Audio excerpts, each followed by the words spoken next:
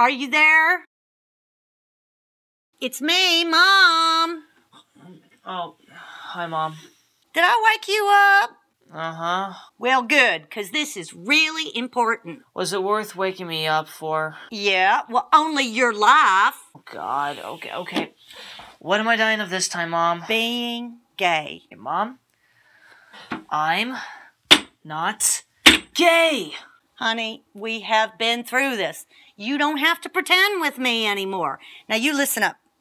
I know that you really don't like girls. Mom, I do like girls. No, I know you really don't. But you have to start staring at girls' boobs.